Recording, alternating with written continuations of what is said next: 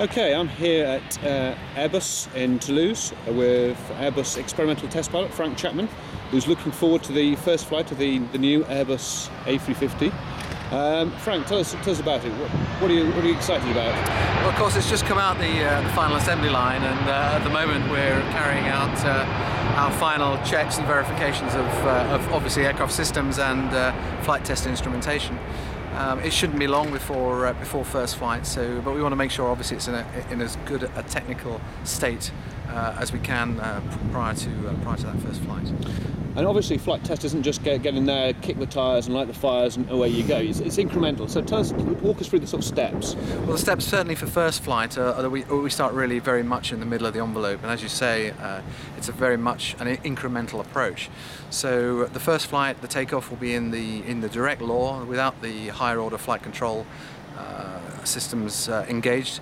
Once we're up at a reasonable altitude, so around about 10,000 feet at about 200 knots in the takeoff configuration, then we can start to really get to know the aeroplane, how it feels, how it handles, and then we'll start to make configuration changes to the flaps, the gear, and once we're feeling a little bit more confident, we'll engage the flight control computers and have the first look at the normal flight control laws. Okay, and then after that, after the first flight, how long will the flight test campaign last? Well, it should last just over a year, all being well. We have 5 test aircraft that will be running the program, so it's quite a condensed and challenging task to certify in a little over a year.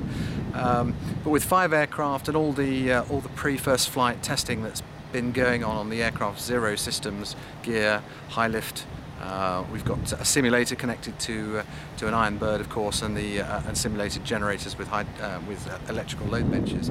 We're in a pretty good state of maturity to anticipate that we should achieve what we set out to achieve, assuming we don't have any major surprises along the way.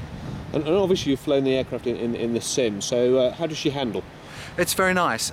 It's very similar in many respects to the 330 in terms of handling.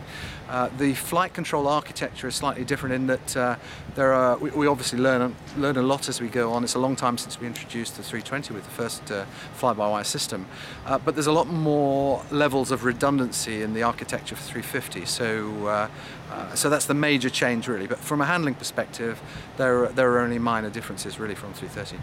Okay. And you know, obviously it's a good-looking aircraft. So does the thing, if it looks right, it flies right, will it still hold? Absolutely. You're going to see the airplane this afternoon, and certainly it does look right, and we do hope that it will fly right as well. Excellent. Thanks very much for your time. That's my